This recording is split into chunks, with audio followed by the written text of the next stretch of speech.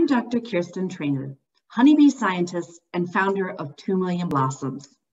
ASU Now has called us the Vanity Fair of pollinator publications. We've successfully produced our first 4 issues, growing our subscriber base from 270 to over 1,700. Why pollinators? Our insect biodiversity is disappearing, our meadows shrinking, and our pollinators falling silent as they wink out of existence. We've lost over 70% of the world's insects in the last 3 decades. Protecting pollinators is becoming a booming business. People want to help, but they don't know how. This is where we come in. In each issue, we entertain, inform, and inspire. Our readers love that we highlight the small wins, small steps we can all take to improve the plight of pollinators instead of focusing on the doom and gloom. Each issue is 100+ pages in a coffee table-like magazine that's printed as sustainably as possible. It offers a welcome respite from the long hours we all spend glued to our devices, with superb writing by award-winning authors. We aim to combine beauty with scientific detail, as you can see in some example spreads from our first year. We launched last year via a successful Kickstarter campaign, doubling our goal and raising over $21,000. Our current website receives almost 2,000 visitors a month, with 17% viewing product and a strong purchasing funnel. However, we want to revamp our static site so it's more content-driven and sticky, driving additional subscriptions. Due to COVID, we don't have direct sales. Thus, we currently only have website sales. We had a boom in sales when our first issue came out in January.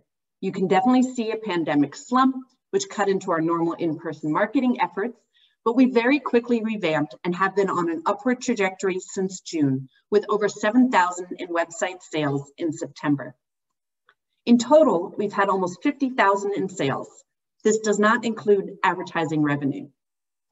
We've gained really good traction because our competition is outdated. I'm the former editor of American Bee Journal, so I had prior experience and could recognize the failings of the competition. They often have poor writing, peddle pseudoscience, and cater to older male readers. But the industry has shifted dramatically in the last decade, with more women and younger families getting involved. However, the competition does do something right. They average 30 to 45% advertising content, and they have a subscriber base of 15 to 20,000 each, indicating lots of room to grow, especially with our magazine's broader focus. We've profiled our readers and find that 60% are female, they're all highly educated with a high net worth, the perfect customer segment for high-end advertisers. Our target market thus fits into 3 large categories: the whole food shopper, beekeepers, and gardeners.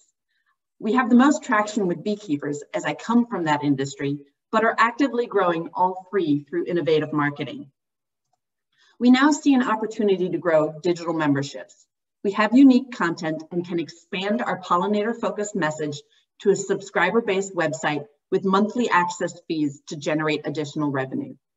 Since we've had success guest hosting the Beekeeping Today podcast, we will be rolling out a 2 Million Blossoms podcast to increase our subscriber base and generate ad revenue.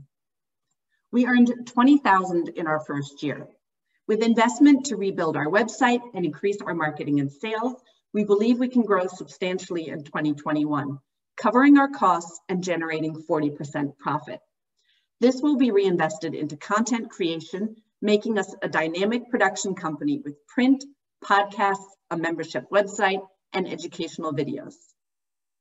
We want to be on target. Realistically, in the next 5 years, we can grow to 10,000 subscribers. Eventually, that will be 25 to 45,000. With our podcast listener base expansion and sticky website, we can easily generate over 1 million in revenue. We're a tiny team. I run the day-to-day, have the assistance of a copy editor, and work with a wonderful team of field reporters who are highly specialized in science, writing, and photography. They send me very engaging content, which we share through all our social media channels and print in our magazine.